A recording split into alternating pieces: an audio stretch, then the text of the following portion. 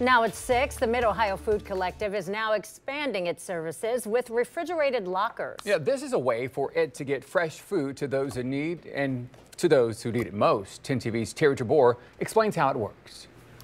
The Mid-Ohio Food Collective will now be able to serve their customers in a different way through these refrigerated lockers right behind me.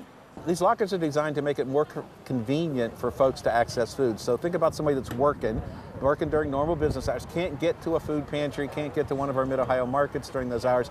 These refrigerated lockers will soon be full of fresh food for those in need. The Mid-Ohio Food Collective will now let people order their groceries and pick them up via a pin outside of their Norton Road market. People that are working and can't access food, this is a real convenient way for when it's convenient for them to come. Matt Habash is the president and CEO of the Mid-Ohio Food Collective. He says as the need for fresh produce for people in central Ohio continues to grow, they'll be able to reach more into the community through these lockers. And we got hit with inflation, we got hit with a lot of the federal benefits ending. We're actually serving 40% more people today than we did at the peak of COVID.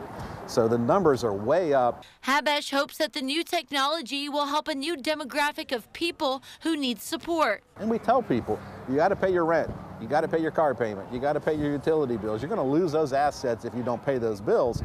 And you can get food. So food's often the most variable part of everybody's budget.